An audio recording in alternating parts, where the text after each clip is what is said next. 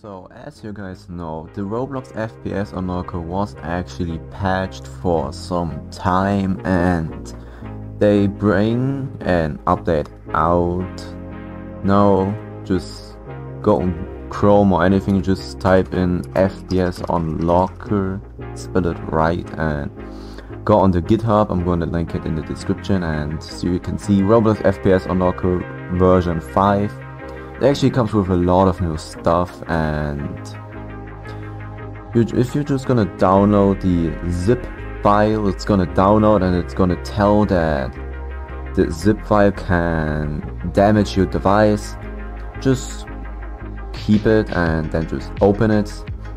This may not look like this for you, but just unzip the file by just unzipping it basically, and then just go into the file. Then if you want to, you can actually just put it on your desktop.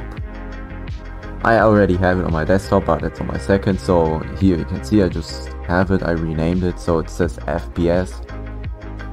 So this is just quick tutorial. I'm probably a bit late for this, but I'm still gonna make a video. And yeah, this was just a fast video to show you how to download it and that it is not a virus. It just says it because it's like modding the game, and Windows doesn't really like this. So yeah, like and subscribe for more, and see you in the next video. Bye.